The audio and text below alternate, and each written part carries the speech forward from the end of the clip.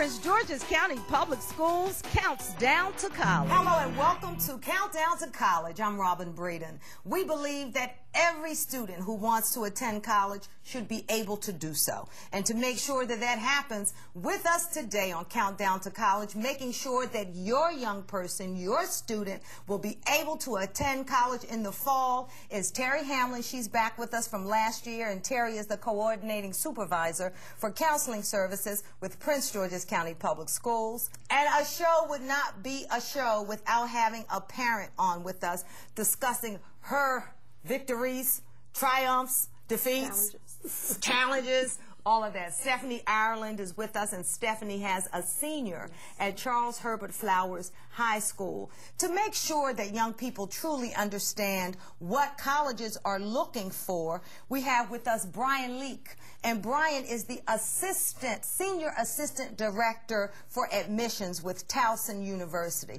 Everybody, welcome to Countdown to College. This is so important. And what Countdown to College really is for parents, it is a month-by-month calendar of things to do to make sure that your student and you have all of the paperwork in, and that you're doing everything that you need to do to make sure that come fall, you are in college. Let's start with you, yes, Terry. Robin. You know, already, you know, but let's start it really from September, October. What should happen in September and October for young people? Well, in September, students should have identified between 3 to 5 colleges that they would be interested in, something that matches with their interests as well as what careers they may be looking towards going into. They should begin to identify these colleges, investigate, look online, find information about these colleges. Also look at the registration information when applications are due. Begin to narrow down what colleges they're really seriously thinking about attending. Now, and when we're looking at these 5 colleges, and I'm going to talk to Stephanie. Stephanie, and looking at the 5 colleges, so I'm assuming that your daughter has already done that. Yes, we've identified a little more than 5 colleges she's interested in. How did she pick those 5 colleges? Did she say, my first college this is going to be the one that I really want to go to, and that's my first 2, but my middle 2 will be ones that it'll be okay, and the 5th one is really like a short shot, a long shot. How did you decide? Well, I have a child who's kind of between majors. She hasn't finalized what major she wants. So what we looked at the schools that have the major, that the first 2 majors that she's really interested in, and one of the criteria was that the schools had to offer both, so that if she gets to a point where she changes her mind, she doesn't have to change schools. So we looked for comprehensive universities. She's interested in journalism and she's interested in computer science, so we targeted schools that had both of those programs. Now, were some of these schools Ivy League schools? Were some of these schools middle range schools? Because let's talk about what schools require, what universities and colleges are looking for, Brian. You know, some schools require higher SAT scores and higher grades. Correct. Most schools now are looking at your GPA 9 through 11. They're looking at all 3 years of high school to see if you're eligible for admission. Not 12th? Not 12th. 12th grade is taken into consideration when a student is considered to be borderline. You're quite not there yet, but you have the potential to be there with your first quarter, maybe second quarter grades. Also, the SATs, they're looking at all 3 sections: critical reading, math, and writing, whereas before it was critical reading and math, or what was referred to as the verbal, which is now the critical reading portion. Most schools are transitioning to the point where they want all 3 sections of the SAT instead of the 2 previous sections. Now, before the 3 sections, before the essay section started with the SAT, everybody was talking about, oh, you got to get at least over 1,000. That's just to be okay. And they were shooting for the 12 and the 1300s. What's the score now with all 3 sections? Everybody's confused about that because the total score now is at 2,400, right? Actually, Robin, it depends on the school that you're applying to. Whereas some schools, such as Towson, their average is 1,600. A school such as University of Maryland Eastern Shore, their average may not be as high as ours. And then you have some schools that are more competitive than Towson, and they want you to have a higher SAT. Okay, now in Ivy League schools, what's considered to be, you know, the perfect would be 2,400, right? Yes. But what's considered now to be, oh, you did well on the SAT? What kind of score? 16 to 1,800. Okay, 16 to 1,800 is you did really well. Yes. How many times, and let's talk about that, how important is that SAT, Terry? How important is it? Well, the SAT is very important, and we want to make sure that students study for the SAT and prepare before they take the test, because it is an important test. It is very important, so we want to make sure that they study. And around October, they should begin looking at the deadlines and when they can begin to take this SAT. And you should take the SAT and the more than once. Correct. And take the ACT as well. Okay, and talk about the ACT. They look at the ACT and the SAT, but when we identified some of the schools, they were requesting or they were asking if she had taken the ACT, so we went back and made sure we took that as well. And she took it twice, and the SAT she took 3 times. And it got better each time? Yes. And what people really need to know, and let's emphasize that again, like we always do, they always take the highest score, right? They always take the highest score generally, but there are some exceptions to that rule. That's with every rule that you have.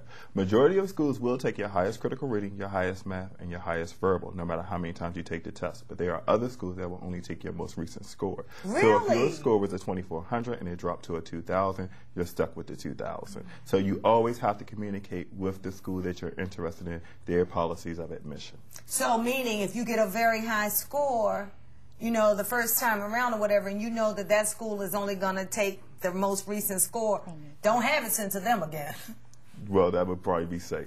Yeah, don't have that sent to them again. So what is Towson looking for? What are you looking for? The average GPA is a 3.5. The average SAT is a 1600. Those are averages. We go above and below.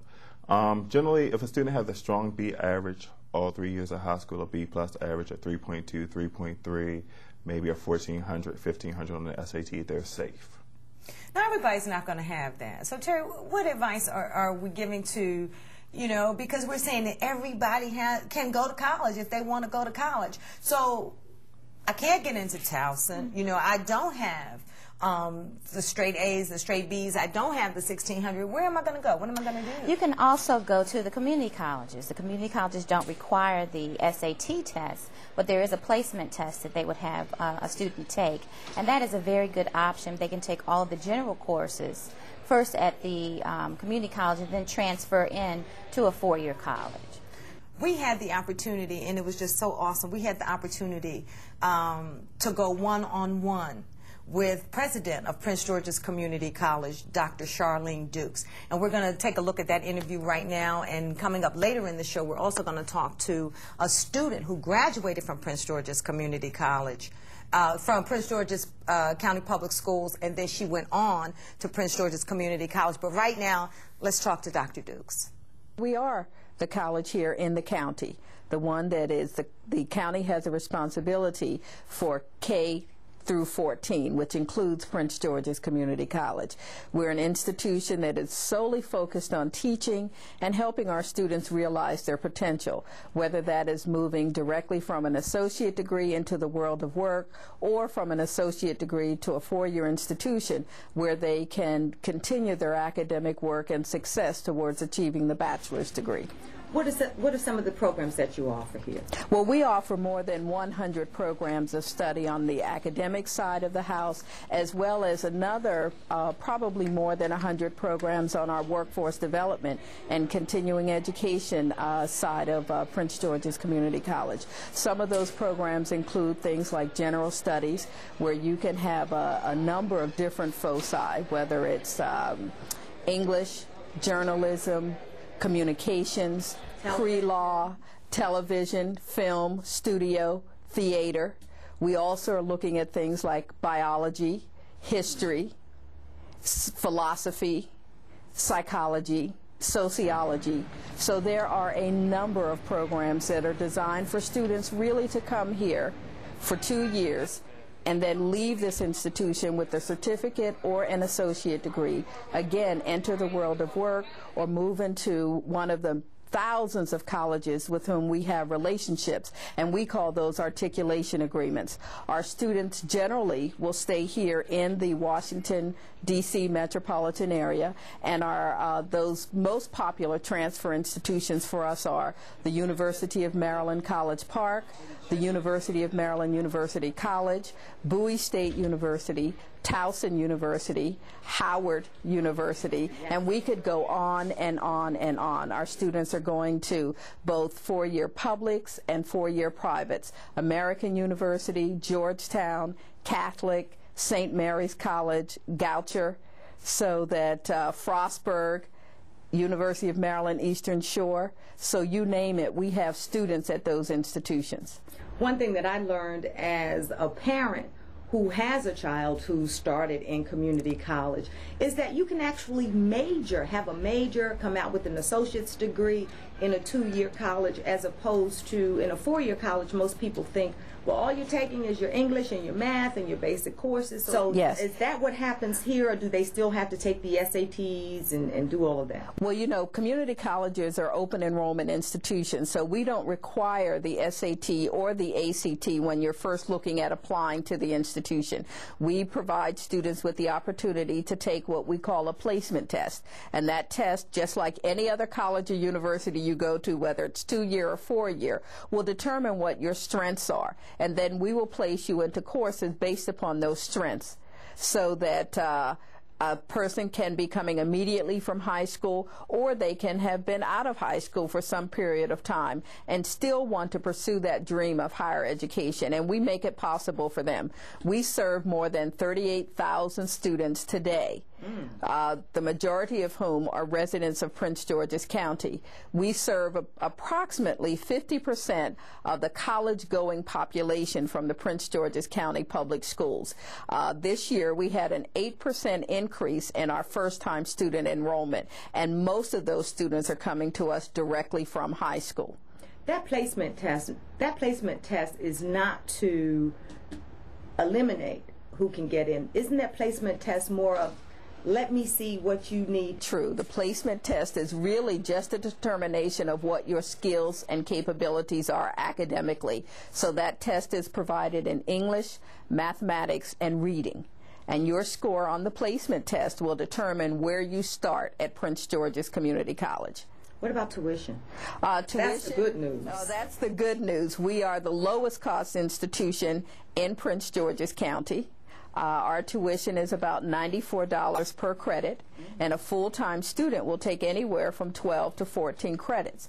So when you look at tuition and fees, and there are always fees, a student activities fee, an instructional services fee, our students will pay about $127 per credit to come here to Prince George's Community College. So we believe that it's a great investment that one can make in his or her education, and parents should understand that in this day and age of consumerism and wanting certainly to make sure that you are spending your dollars wisely. We believe that Prince George's Community College is a wise choice. And in addition to that, certainly students are eligible for financial aid. They need to complete the FAFSA, the free federal aid application, as well as the state aid application, and the information that parents and students put on those documents will determine their eligibility for financial aid. And we also offer, probably to high school students alone, there are approximately 60 or 70 scholarships that will cover the cost of tuition and fees here. Our Honors Academy, where we have some very specific relationships with some private four-year institutions where a student could get a full scholarship here at Prince George's and maintain that scholarship as long as they are performing academically, and then we will work with them to apply to one of those 6 or 7 institutions of their choice, and they will receive full funding to get their bachelor's degree at those institutions. That's awesome. It is truly awesome, and we work very hard for those relationships for our students. We also have our Board of Trustees Legacy Award that will give a scholarship for one high school senior graduating from each of the Prince George's County Public Schools. And that has been supplemented this year by the Jerry and Kathy Wood Scholarship, which will give an additional scholarship to a graduating senior from the Prince George's County Public Schools. So we're very excited about those opportunities, and our foundation provides us probably with another $250,000 worth of support that we can dispense to students in need. Very aggressive. Prince George's Community College is very aggressive about keeping our young people home. We want to keep them home, but more importantly, we want them to understand that education, post-secondary opportunities are available for anyone and everyone who wants to pursue their dream from that perspective. One thing that I learned as a parent who has a child who started in community college is that you can actually have a major, come out with an associate's degree in a 2-year college, as opposed to in a 4-year college. Most people think, well, all you're taking is your English courses, your math courses, but you're not in your major until your junior year. But here, you get an associate's degree.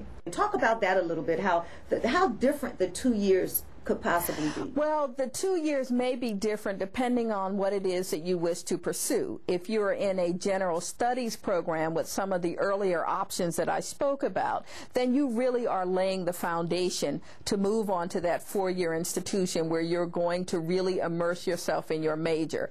If you are enrolled in one of our career programs, then you really are getting hands-on kind of learning, participating in cooperative education experiences or internships that will really give you the skills you need to move out into the world of work and be ready to work almost your first day within that particular employment field. For instance, things like forensics, engineering technology, hospitality and tourism. You know, we received a $1 million grant from Gaylord, and you know they're moving into National Harbor, and they were very generous in working with the community college and the county to ensure that we will have a cadre of people who are ready to be employed in the hospitality industry. So we were able to create and expand some programs in hospitality, tourism, events planning, lodging. So we're very excited about that. We're also having conversations with other business giants who are considering moving into the county so that we can make sure that we're offering programs that will meet their employment needs as well. You are not a stranger to Prince George's Community College. You've been here for years, and as Vice President of Student Services. Yes. And now you're President. What's your mission? What's your goal in this new role? Well, you know, our mission is always focused on student success, how we can make sure that when students come here, or as they look at all of the choices that they have in this day and age when it comes to post-secondary opportunities, that they'll consider Prince George's Community College either one of their top choices or the top choice. And the reason for that is because we truly have small classes. Our classes generally are no more than 25 to 30 students in a classroom, taught by qualified faculty, the majority of whom have doctorates and have worked in their field of expertise. They are here to teach. They're not required to publish, so we don't have that sort of publish or peril rule here at community colleges, but they're very much engaged in their discipline and making sure that they're always on top of what is happening that's new, exciting, innovative, and creative in the field. We also have a cadre of support services for students. We have the Upward Bound program, and that's a partnership that we have with the Prince George's County Public Schools. We have been the host for the Prince George's County Science Fair for more than 20 years. We've also hosted the College Fair for more than 20 years. So we have a number of partnerships with the public schools. The Resident Teacher Program. I could go on and on and on about our commitment. So it's about quality faculty, it's about outstanding programs, and it really is about successful graduates. And I'll name a few. Judge Missouri and Judge Teresa Nolan, both of whom are graduates of Prince George's Community College. Genuine, The singing artist is a graduate of Prince George's Community College. Michael Weiss, the Olympic skating star, a graduate of Prince George's Community College. We have Dr. Lisa Satterwhite, who was, for us, one of our first Truman Scholars, and there have only been very few community college students who've gained that, who've had the opportunity to receive that kind of award, graduated from Prince George's Community College. This past year, we graduated more than 800 students with more than 900 associate degrees and certificates, so that we believe that we are a critical piece in the fabric of Prince George's County, and that we contribute mightily to the economic vitality of the area through our graduates. So now all they need to do is get that FAFSA form in and apply. And apply. And it's also important to recognize that for us, the deadlines are the same as they are for any other institution. If you're interested in coming to school, while we will accept students both in the fall of the year, and our classes generally begin around the end of August, the spring of the year, and they generally begin around the mid to late January, it is always important to understand that there are deadlines when it comes to financial aid. The earlier you apply, the more complete your forms are, the less anxiety you will have when school is almost ready to start, because you will know what your financial aid package is and how well we can support you financially. It's also important to get good grades in school, to make sure that if you're interested in pursuing some sort of post-secondary education, that you're focused on that. Good grades is what makes you eligible for some of the scholarships that I talked about. But in addition to that, through our workforce development program, we also, through one of our centers down in Camp Springs, we just opened this past April, the Skilled Trade Center. So we are also working with young people who want to be drywall experts, who want to work with HVAC, heating and air conditioning, who want to be electricians. We have relationships with some of the locals, so that if they're looking at apprenticeship kinds of programs. So we're really trying to make sure that we respond to the total spectrum of potential employment in Prince George's County and the region. You got your 50th year anniversary coming up? Yes, we do. And as we conclude this, I certainly wanted to say that we're ready to embark on our 50th anniversary, where we are celebrating providing 50 years of educational service and opportunity to the residents of the county. You know, the college was incepted in 1958, and we began at Suitland High School. We moved to this location at the corner of Route 202 and Campus Way South in the early 60s. And we have served more than 500,000 different individuals through this institution. We have 250 full-time faculty who have been very committed to the work that they do here to ensure that people leave here, and they're leaving here with the kind of skills and capabilities that are so necessary in this new market and this new economy. Again, a big thank you to Dr. Charlene Dukes, president of Prince George's Community College. Later on, don't forget, we're going to talk to one of the students who graduated from Prince George's County Public Schools and who is now about to graduate from Prince George's Community College. One of the things that we talked about, and Dr. Dukes talked about it too, was how a lot of the community colleges have the relationship with the four-year schools, where after the two-year associate's degree, you roll right into the Howards, the Morgans. Is Towson a part of that? Towson is actually part of the University System of Maryland, which has an agreement with the community colleges in the state. So pretty much any community college that you go to in the state, we have an articulation agreement with that community college. And that means you get your grades, you get your degree, and then Towson does what? Does it mean that you automatically get into Towson, or you still have to? Well, it doesn't necessarily mean that you automatically get into Towson. What it means is that if you have taken the correct courses, all of those courses will transfer with a max of 64 from the community college. In addition to that, there are still a possibility that you may have to take a few courses to complete the Gen Ed program at the university. But overall, you should be on your way to a degree and completed pretty much a majority of your general education requirements. And that's a 4-year. You're on your way to a 4-year degree. Right. And if you get your AA degree from the community college and you don't do any work after it that causes you to have a bad academic reflection, then yes, you are guaranteed admission directly from the community college with the AA degree. And I like it because you've spent your 2 years and you just don't end up with just credits. But, you know, if you have a situation where a student says, and we don't want this to happen, after 2 years, I don't want to do this, I want to try, you still have an associate's degree. You still have that degree. Let's get back on our calendar now and make sure that everybody is where they're supposed to be. You talked about December 1st, why this calendar is so important. You said that December 1st is the scholarship deadline. Yes, it is. Talk about that.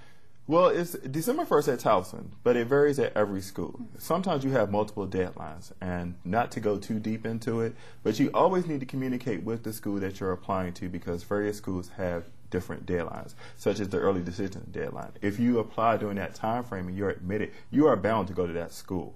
Okay, so you pretty much giving them your word that if you accept me during this time frame, then I am going to your school and I will cancel my applications at the other schools. And you pay a fee for that? Yes.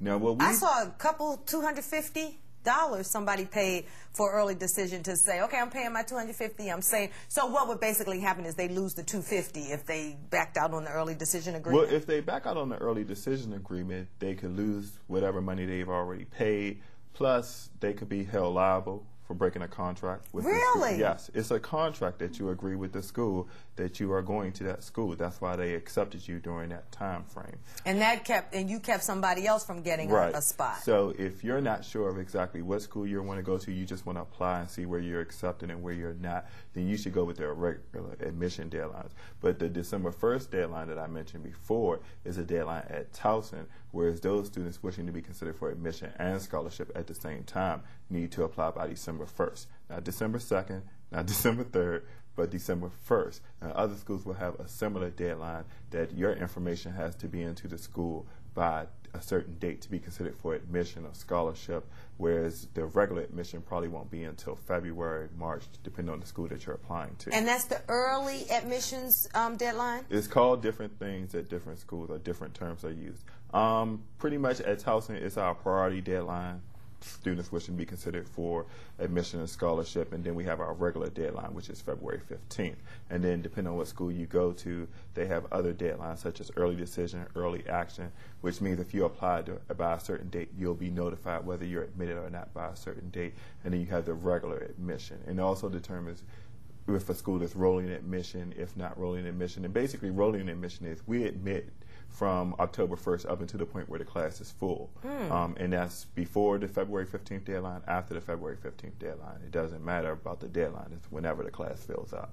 Terry, what are we telling students about these early admissions deadlines? Do you recommend early admissions? Well, it depends if students really know where they would like to attend college.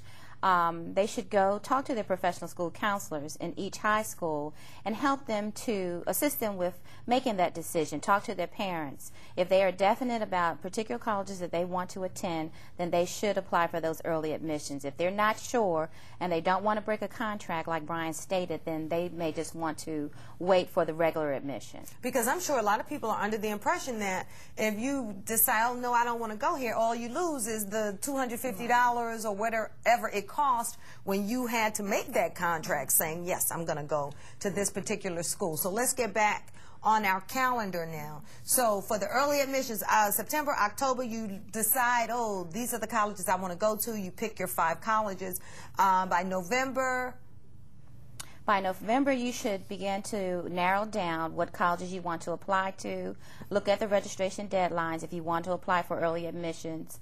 And begin to, if that's what you want to apply, make sure you meet those deadlines. But begin to narrow down for those particular schools that you want to really start thinking seriously about registering for. And you need to be getting your, what about the recommendation letters and all of that? How soon did you get your recommendation letters for your daughter? We actually started over the summer because we figured the teachers and the counselors would have more time to devote to something like that rather than in the school year. So we tried to get most of ours by the time that school started.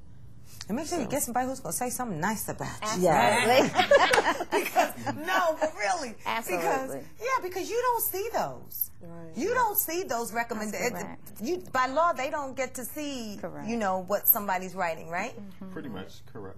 You know, and so that's like blind recommendations going out. But, yeah, you know, but to me, if a person or a teacher agrees to do a recommendation, and typically you ask someone that you think will do a good recommendation. And if teachers don't feel they can do one, they're pretty honest and they'll tell you maybe you might want to select someone else. oh, that's nice. That's right. That's good. Or I don't know enough about you. Not that they can't write a good one, Right. but maybe they may feel that there's someone else that could write a better recommendation for you. So November, December, the application should be in the mail? Yes. Yes. Absolutely. December, students should really begin to get those financial aid forms. They can't apply for the financial aid until after January 1st, but they should really start getting their documents together, having their parents get their tax forms and all the documents that they would need to fill out those financial aid forms. As a matter of fact, they can get assistance from their school counselor to help them with getting those forms filled out. Prince George's County Public Schools, all kinds of what the different locations that opened up to assist parents. Talk about that, the different locations and things that you have to assist the We have parents. a Largo Scholarship and Financial Aid Center, which is a free resource that will assist students and parents to research different scholarships, to research colleges, to assist students with filling out the financial aid form, to help them write essays, to go over those essays, make sure they make sense, that they're grammatically correct, and to help them with the scholarship and college process. And to learn more about that, of course, you can visit our website at www.pgcps.org. And Terry, what are the hours of operation? We have two scholarship centers. One is at Largo High School, and the hours of operation at the center at Largo High School is Wednesdays from 5:30 to 8:30, Saturdays from 9 to 1. And we also have a scholarship center at Crossland High School, which is open only on Saturdays from 9 to 1. And we encourage all of our students, and it's open to all Prince George's County Public School students. And again, it's free information and resources that they can come and access. Let's talk about money. Everybody wants to talk about money. You know, like you said, students cannot fill out that FAFSA regardless of whether you think you can get money or you think you can't get money, whether it's a scholarship or whatever. They still have to fill out. Absolutely. They have to fill out that financial aid form, and again, it's not, they can't submit it until after January 1st. If they want to apply for any scholarships, any state money, they have to make sure that they submit a financial aid form. And you can do it online. Yes, you can do it they can fill it out online, and again, if they need assistance, their professional school counselors are available to help. Also, they can visit our financial aid scholarship centers, and they definitely will help them fill it out on the evenings and weekends. And this is for grants, loans, scholarships. You cannot get a student loan without having that FAFSA form filled out. Absolutely. You can't get the state senatorial scholarships, any money from the school, without filling out those financial aid forms. And also, if you go to the U.S. Department of Education site, they have them in Spanish as well. Yes. They come in different languages, but you got to wait until January 1. And people say, why do I have to wait? You have to wait because if you fill out anything prior to January 1, you are not filling it out for the fall of 2008. Correct. You would still be filling it out for the previous year. The 07. previous year. Correct. We talked about, too, about college tours. When do we go on the college tours? Has your daughter gone already? Yes, she attended about 3 tours, but a major one happens each year in November, and she went last year. It's an HBCU college tour. It goes to about 11 historically black colleges and universities. They're gone for about 7 days, and they pick a week where in Prince George's County Public Schools, the kids are already out for like 2 teacher work days, and there's a holiday. I think they go second week of November. It's a sorority? It's Delta Sigma Theta Sorority Incorporated. It's Prince George's County Alumni Chapter, and they have it every year, and it grows and grows and grows every year. reasonable. I think she went for less than $500. That was the bus, the hotel, 2 meals a day, and all the chaperones she needed. It was great. So. Where can students learn more about the tours? If they wanted to go to the chapter website, it's PGCACDST.org. And on there, they'll have information about the HBCU college tour. It sells out every year early, so usually school starts in August. By mid-September, it's full. So, and it's excellent.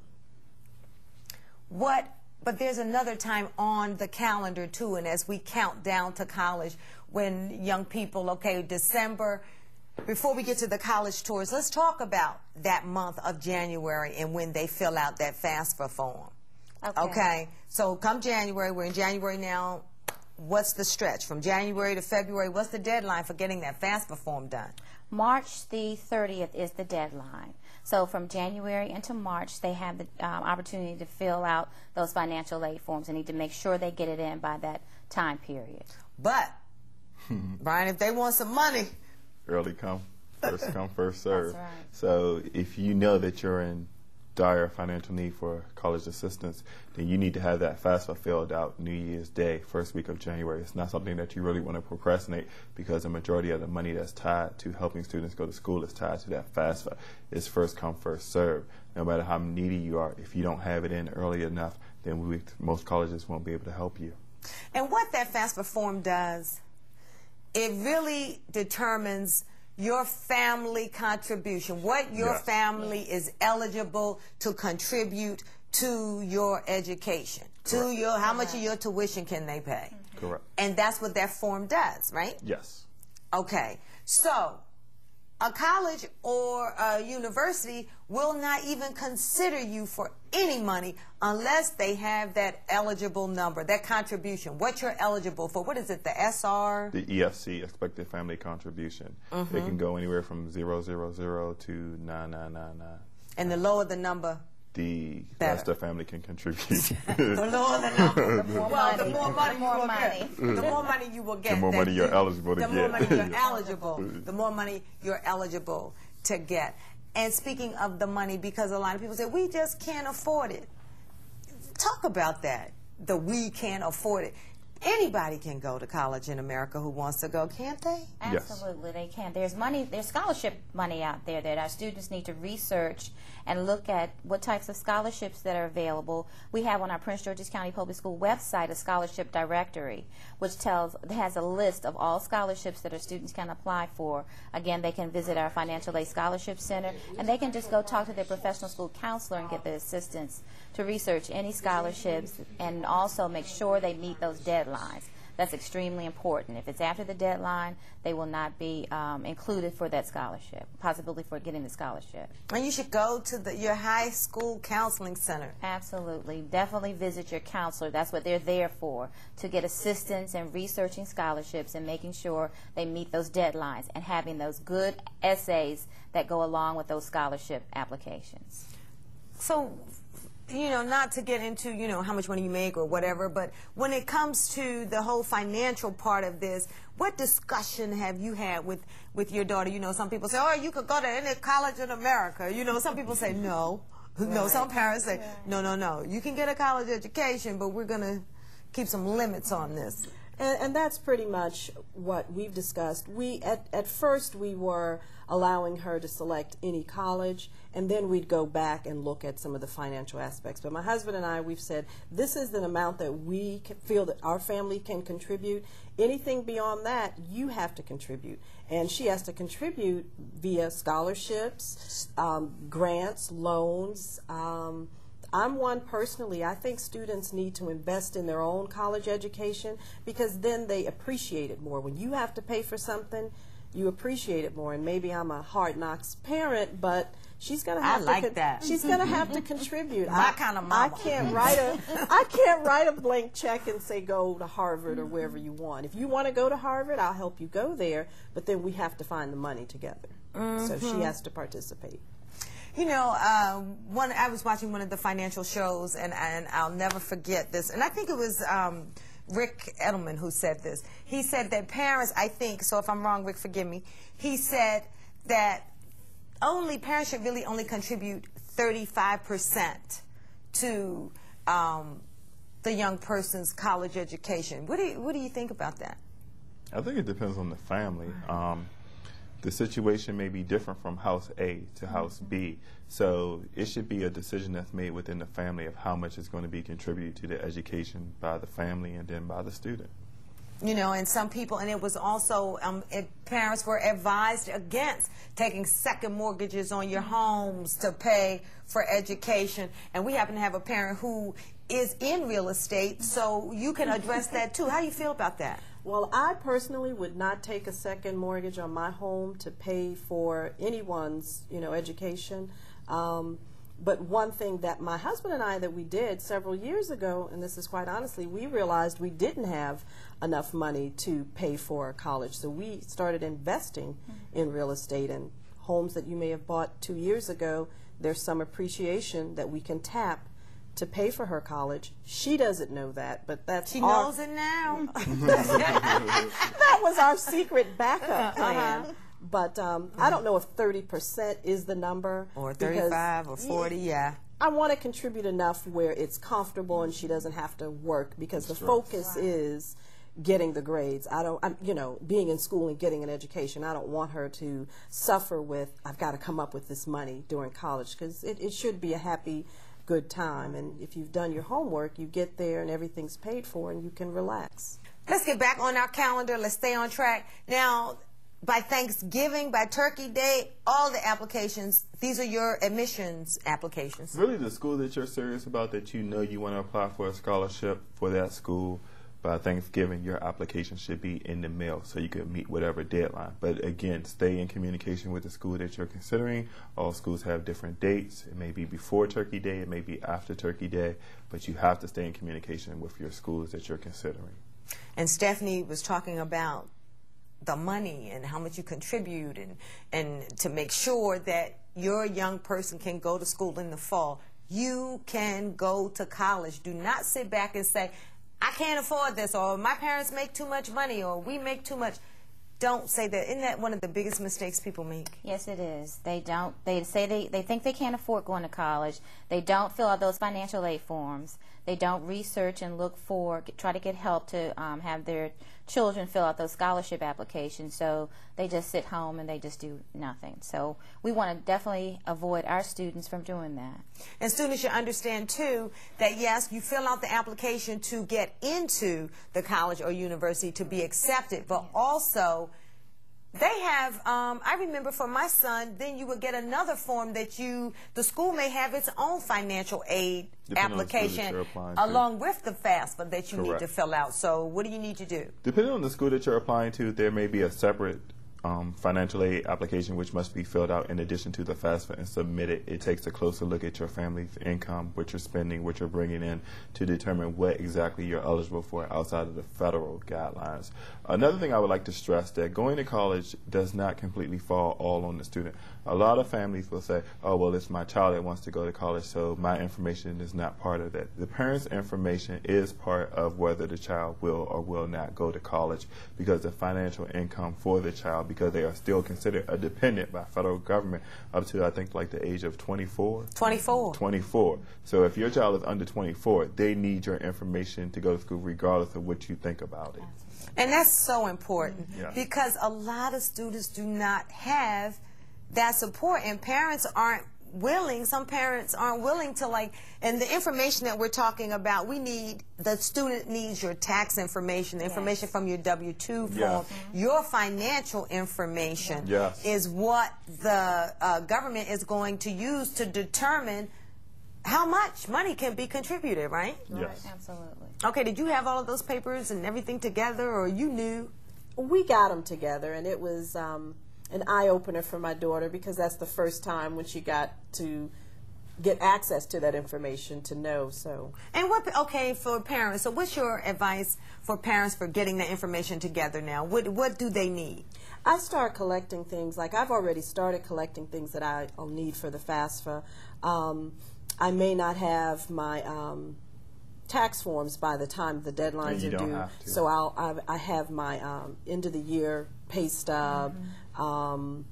I have bank accounts, investment information, things like that. Things that I collect anyway for tax purposes. It's just that I've started, in last year's tax returns, I've just started getting it together earlier because, you know, now where I normally file my taxes April 15th, I might have to do it January, 30th or something for purposes of having all the information for FAFSA.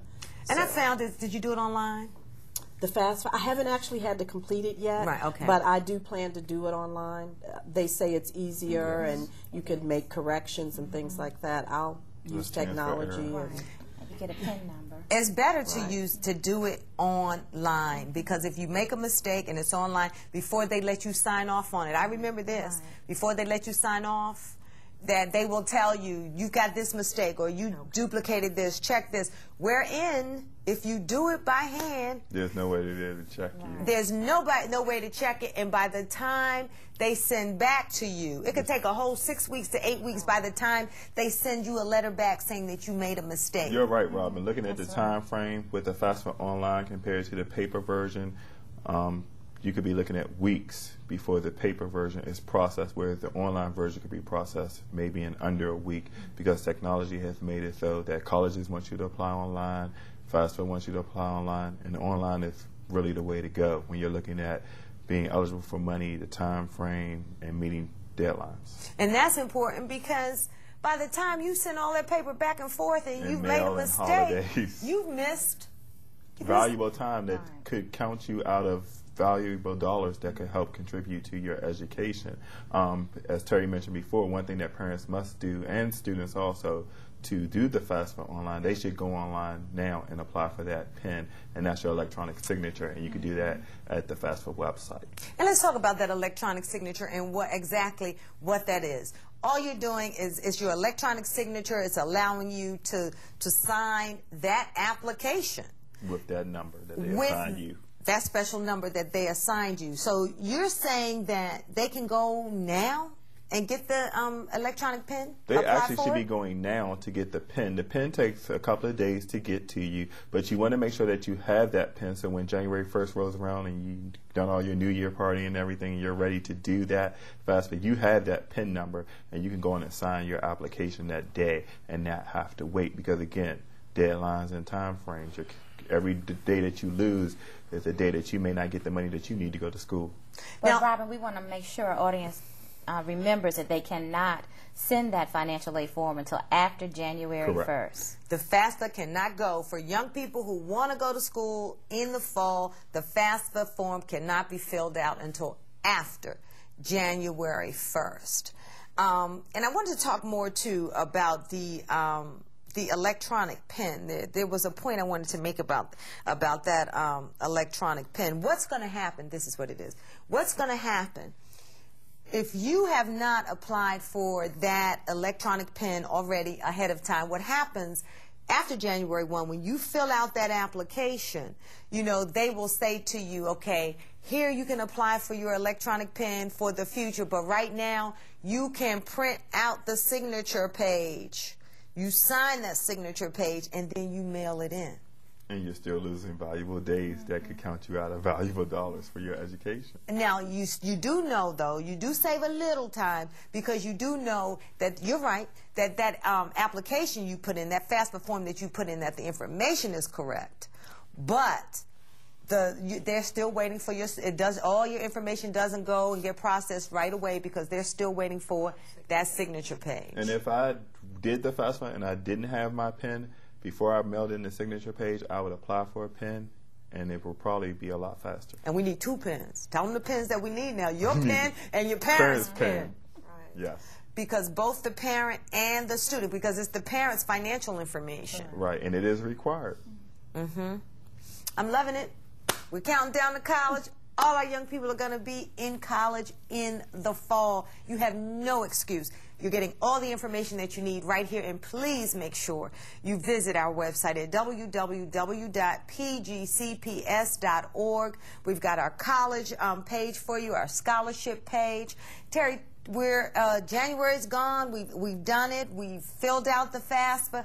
what should young people be doing in February? Well, applications should have been submitted, and they should be receiving acceptance letters back. This is the early admission stuff? This is regular admission if they've applied early, and then, I'm sorry, I said regular admission. This is early admission, and then they should have begun to apply for regular admission. Also, Ms. Ireland mentioned about college tours, and if parents can't afford the organized college tours through sororities and universities, they can begin to take their children through to the colleges on their own. Yes. That they've selected. Yes. That they selected. Yes. And what is that? Basically contacting the college? It's contacting the colleges to find out what they have available. We have college tours, which are available sometimes 7 days a week, 5 days a week, 6 days a week. Communicate with the school that you're interested in. You can learn the information online or over the phone. But they also have, in addition to the campus tours, open house. And the open house is pretty much at any college an all-day event where you're exposed to every aspect of the college that you would possibly need to in order to determine, is this the right school for me? I'm talking admissions, financial aid, housing and residence life, professors, majors, also students that go to school there. So it's a very informative day. So that's the early tour that you were talking about, where they do in like August or September. Well, it's not necessarily the early tour, but each college pretty much will have what is a showcase of their college for the day. Some universities will have it once a semester, some will have it 5 times a semester. So you always have to communicate with the school that you're looking at to find out when their open house days are, when their campus tours are. Most of them fill up very quickly, so go online or. And the open house is more for like, come on, let me show you what we offer. Right. So, Correct. and then if you like it, then you apply. Right. And then after you're accepted, then that's when you go back and go on a tour and see exactly. Well, you don't what- necessarily have to go back. If you feel comfortable with your decision, this is the school that you want to go to and you want to commit to that school. If you visited that school and you feel comfortable with your visit, you don't want to take a second look, because some families do want to take a second look or call before they go. That's fine. But it's really, when do you feel comfortable with your decision of, is this the right school for me? March. What's happening in March? Financial aid. Financial aid forms. Financial aid forms should have been submitted. Scholarship deadlines are closing in, so all scholarship applications should have been submitted, and they're just sitting back waiting to see How much money and where they're going to be accepted. So generally, you should be checking your mail in March, because 9 times out of 10, a school is going to say, you've offered this scholarship, or this is your financial aid package. A lot of students, they feel, oh, well, the school is still sending me junk mail. I get a letter from this school. I'll read that later. So what happened after school today? Whereas that could have been a letter stating, you've been awarded this scholarship. You need to reply by this date, or this is your financial aid package. You need to reply by this date in order for it to be solidified. So you got all your stuff together? It's getting there. It's a process. It is a process. What advice do you want to give to parents, though? I mean, because this is your first child going to college. Right. I mean, how are you feeling about all of this? Nervous, excited. Advice I would have to say is start early. Yes. I'm a planner, and if I start early, it alleviates the stress for me. So we try to keep schedules and budgets, and we try to budget our time, and just like, you know, you say you're going to do these things each week, we make reading college applications, information, we make it a part of our weekly schedule. Sunday night we sit down, we go through what we have to do for the week. We're going to spend 3 hours on Wednesday looking at scholarships. We have this application that's going to be due in a week or two, and we have to review things. So we try to plan. Yes. And we start early. We started in July. It's extremely Well, actually, we started before July, but we started early. And that's tremendous support for a student to have, you know. Correct. But a lot of students don't have parents who have the time to do it, who have the know-how, the knowledge, and hopefully that we're giving parents and students some information that's truly needed to help these young people get into college in the fall. But for students who don't have that kind of support, you know, from parents or whatever, well, Terry, what can they do? Where can they go? That's why we have professional school counselors in every high school. But if the students don't have that support,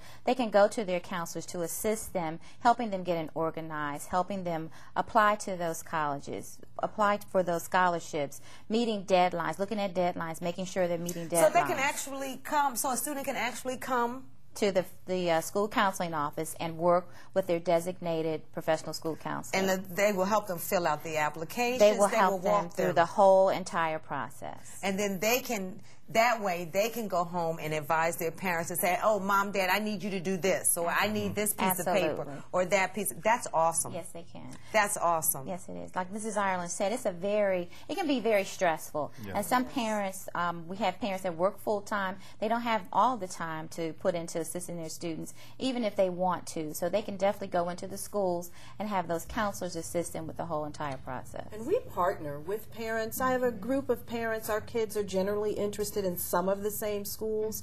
And if you're going on a trip down to Hampton, maybe my daughter goes with you. And so we trade off and share some of the responsibilities and keep each other reminded of deadlines and things like that. You have to work together, and it makes it a little bit easier. That's right. And a lot of parents, I mean, this is frightening, and you know, like for parents, this is the first time. But also, we have a lot of Hispanic parents who may not speak English or whatever. That's why we offer Countdown to College. It's going to come on right after this show. It comes on in Spanish. The same information, the FAFSA form, the applications, because we want our Hispanic students and parents to know, too, we want everybody to go to college. And the colleges want them to know as well. So most colleges are willing to translate the information in Spanish if it has not already been translated in Spanish. So if you're not comfortable with the English version, you can always call the college, is it available in Spanish? And if it is, they'll make it available to you. Really? Yes. Really? So the Towson application is available in Spanish? The Towson application may not be available in Spanish, but a lot of our publications for our parents are translated into Spanish because the students are able to understand the English language on the application. Now, if a student parent is interested in Towson, what's your web address or contact information? The web address for Towson is www.discover.towson.edu. They can also look us up on our main page, www.towson.edu, or 410-704-2113. Okay, we will put that information up for you again. You know, we talked about the students, and we talked about four-year universities, and we talked about the community colleges. Yeah. Well, we have a young person, Randall Pike, our reporter Randall Pike, talked with a young person who graduated from Prince George's County Public Schools and who's now about to graduate from Prince George's Community College. So let's check in with Randy. When a senior in high school earns their degree, some of them will be heading towards a four-year university, anticipating life after high school away from home, while others attend community college, what some may deem a demotion or a setback. I caught up with Bethel Solomon, a student at Prince George's Community College, who had this feeling at first, but dispelled that notion with nothing but positive comments and insight about the two-year institution.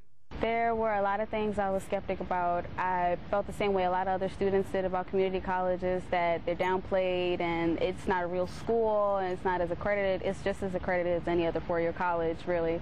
And it focuses more on the student, and the classroom sizes are a lot smaller. The teacher can actually focus with me more on a one-on-one basis. And I used to have like a big issue with math, and there are a lot of math tutoring centers on this campus, and there are teachers of mine that I've had that will actually be in the tutoring center that will help you after class so that you can achieve, not just to pass the class, but to actually understand what's going on. There's writing tutoring centers, there's a computer lab that's open till 10 p.m. at night. They work with your schedule because they know a lot of students work and have other priorities with their family or whatever else they may be into.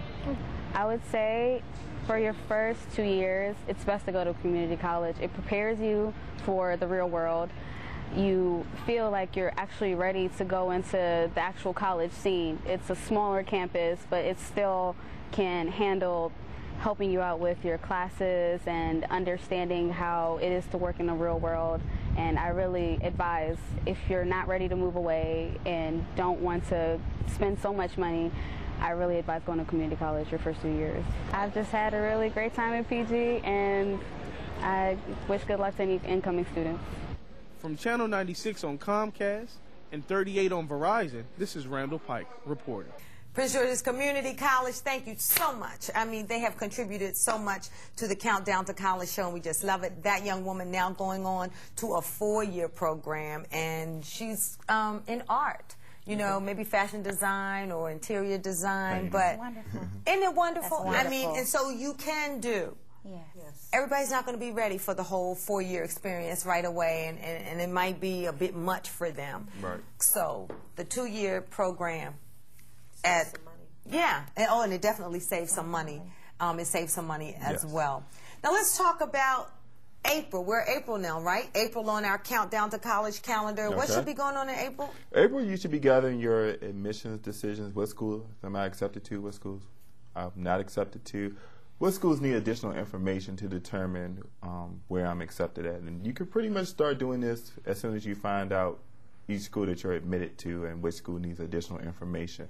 But somewhere around April, you need to be narrowing down to one school that you're actually going to enroll in, communicate with that school about the enrollment fee. Some schools do charge a fee to enroll at the college or university. Sometimes it's a deposit that has to be made to enroll at a college or a university. The fee goes towards enrollment processing. You don't see that money again. A deposit, it's just that a deposit. You'll see that money maybe on the fall tuition bill It'll as a be credit, deducted as a or credit. the spring tuition bill as a credit. So you need to find out if that fee or deposit has to be paid right then and there. Can it be deferred until the school year starts, when your financial aid will be able to cover that fee as well? Because a lot of schools, they have the means to enroll, but they don't have the financial means to enroll right then and there. And some schools will be willing to take your contract without the fee. They'll just defer that fee until the financial aid kicks in for the fall that you're enrolled. Because they have the packet. So they already know how much money When you're eligible for it. because you've you already did applied everything on and been time, awarded. nice and early. Right. So, and that's another reason why you want to get this stuff done early, so the school can have all of your information. So you can say, you know, I really don't have all the money, but look, I'm coming. I'm coming, and look at all the money. I mean, you've already have told me what waiting. my package is. Right. You know, so it's time to let schools know. April is your time to let schools know, this is where I'm going. I'm coming to you. What happens in May? Well, May, you should really begin to look at your budget to see what you actually can afford with all of your scholarship monies, your financial aid, and what schools you're really interested in that have the majors that you want to study in. So you should really know by then what schools that you want to attend. Also, I want to put in a shameless little plug for our scholarship centers, that those students that visit the scholarship center will earn a book scholarship. We know how expensive books are, so we have donations made from a real estate company that will give book scholarships to students that have visited our scholarship center during the year. That's wonderful. Okay, now let's give the locations of the scholarship centers again and the times. The scholarship centers are located at Largo High School. They're open on Wednesdays from 5:30 to 8:30 and Saturdays from 9 to 1. It's also available at Crossland High School on Saturdays from 9 to 1. And you can find out more about that by visiting us on the web at www.pgcps.org. And the telephone number, or if they want to call? If they want to call, they can call me. The telephone number is 301-567-8670. That's 301-567-8670. June. It's June. But you know what? Remember this, too. Because, you know, people get so excited. I'm excited. I love college. I love the time to sit. Look, and I've got one who's in graduate school, okay? Thank you. I got one in graduate school, and I got one going to 9th grade. But people get so excited. These students get so excited about going to college. You've done the applications and all of that. One thing. Make sure you pass 12th grade. Absolutely. And make sure you do well in 12th grade also, Absolutely. Robin, because while you may pass 12th grade, schools are still looking at your final transcript. You still have to submit that final documentation saying that I did graduate from 12th grade. And depending on your grades, a school can revoke the offer of admission. Can they? Yes, a school can revoke your offer of admission. If they're not satisfied with your senior year work, if you had to maintain a certain GPA, or if you were on some probationary status of admission and you didn't fulfill that agreement, then they can revoke your offer of admission. And it really can impact your money. Right. Absolutely. Yes. The scholarship Because money. then you have to start all over again, and you have 3 months to go. And July and August, Mom, what should you be doing? They should be working to gain some money to help pay for, pay for their incidentals once they get in school, or And to pay checking for the their mail. tuition. Check your mail, especially if it's a school that you determine, I'm coming to your school. There's no fluff mail coming at that point. They're sending you registration information, overnight information, orientation information, enrollment Dorm information. Yes, financial aid information. So check your mail. Every school has a different policy. And understand that while one child that's going to one school may be doing this in the summer and your child is not, it doesn't necessarily mean that the school has messed up, but all schools have different procedures over the summer for enrollment. We get a lot of phone calls. Well, my daughter that went to so-and-so, she got this and she got that, but we haven't received anything from Towson yet. Understand we have different procedures. And some young people and some colleges have programs, summer programs for the freshmen, those orientation programs for the freshmen to come for 6 weeks or whatever. So by the time that they get there, they're already situated, and you know they fit right in. And you know, to help them be more successful. I'm excited. I need to go back. Well, this is an exciting process, so it's very important and to assist students in helping them walk through the whole entire process. What's the final thing that you want to say to parents? Be early and be patient. Understand it is a process. It does not happen overnight. Communicate with the schools. Anything that you're not sure about, just like you can call Terry's office, you can call the colleges or universities that you're considering, and they'll walk you through it over the phone. So be patient. Dot your I's, cross your T's and everything, and make sure that you are staying in communication with the schools to make sure that you submitted the proper documentation by the certain deadlines. We have a new initiative in Prince George's County where our counselors are conducting individual learning plans on all of our students from pre-K to 12th grade.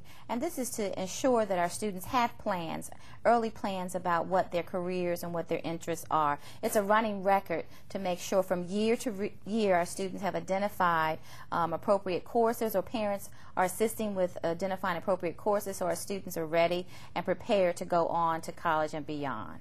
And remember, at Prince George's County Public Schools, this is where we say any student, and we believe the board and our superintendent, the staff, we all believe that any student who wants to go to college can go to college. Final words, Mom? Just stand by your students, work with them, and realize it's stressful for them as well. So try to be a reassuring voice to kind of help them through the process.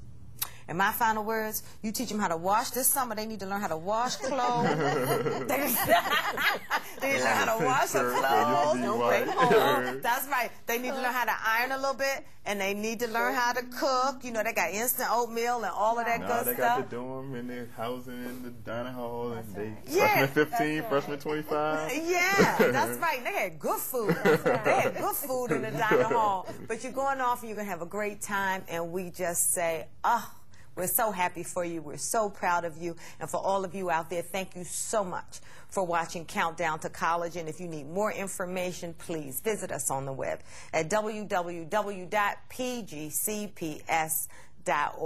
Everybody's going to college in the fall, right? Right. Yay, that's right.